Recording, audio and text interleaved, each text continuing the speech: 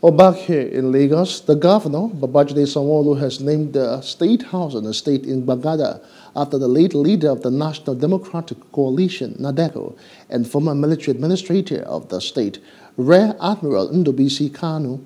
Sanwo-Olu made the immortalization during a day of tribute held in honor of the late Kanu, who died on January the 12th this year at the age of 78. Lagos State Government House correspondent Love Ikuku tells us more. It was a day of eulogies to the late military administrator of Lagos, Rear Admiral Ndubuisi Kanu. Dignitaries from all walks of life, young and old alike, all thronged the event with glowing tributes. Rear Admiral Ndubuisi Kanu showed true courage, showed great strength, and he showed unwavering leadership, one that one could really stick about today, that he departed as a strong patriot. And we also want to remember his Spartan lifestyle. In spite of the several privileged public office he occupied, Rear Admiral Kanu was highly principled. He provided democratic vision and meaningful ideas to advance historic struggle.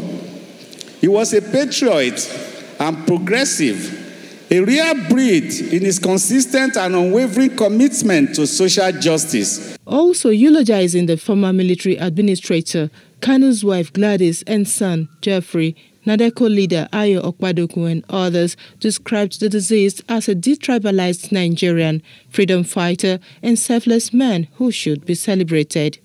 Ndubuisi, or Andy, as I called him, was not just my husband and life partner.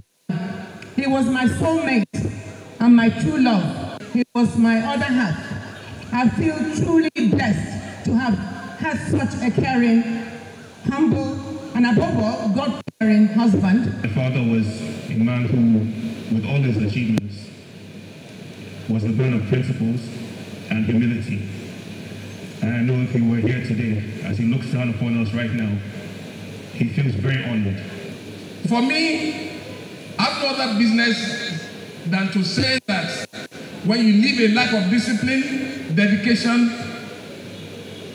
patriotic life as Ndubuisi lived, you should be celebrated.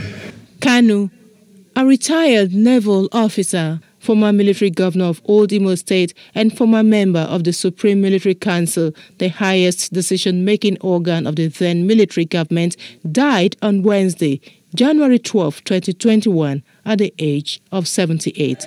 From Lagos, Love Ikuku Oyedoku, reporting for Plus TV, Africa. Hello, hope you enjoyed the news. Please do subscribe to our YouTube channel and don't forget to hit the notification button so you get notified about fresh news updates.